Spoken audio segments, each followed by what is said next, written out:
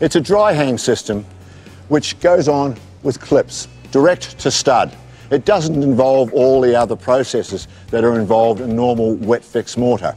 We can see here, this is a normal traditional USA installation. We have 6 steps, an interior wall finish. We must put the insulation in the wall. Exterior gypsum sheeting. We have to put a water-resistant barrier. Then a metal lath.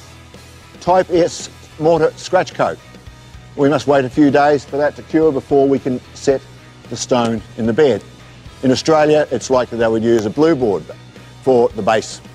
But that's still a costly exercise by the time the cost of the blue board, the labour, and then the sealing and the jointing before you can apply the stone.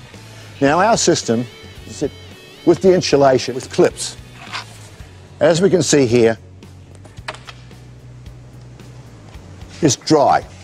We would normally put a bead of silicone around there for waterproofing, and then the blocks just actually fit into it direct over the stud.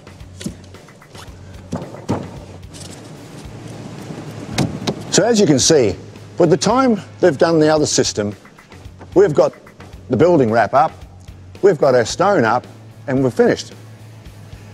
They've got 6 steps they must do. So this is where our cost savings are in the system.